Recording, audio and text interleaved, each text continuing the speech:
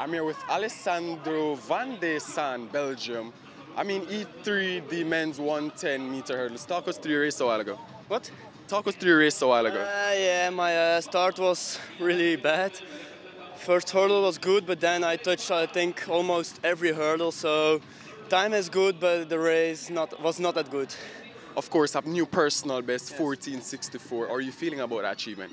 Yeah, I'm happy, but it would be better if I even touched one hurdle or none.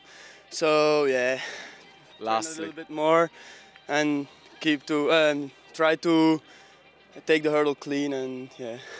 Lastly, going into your next event, tell us how are you feeling about that? How are you feeling going into your next event? Yeah, I'm a little bit sore of yesterday, but my body a little bit tired from a short night. But my body is feeling pretty good actually after 5 events. So we'll see what we can do in the discus throw. All right, thank you and all the best. Yeah, thank you.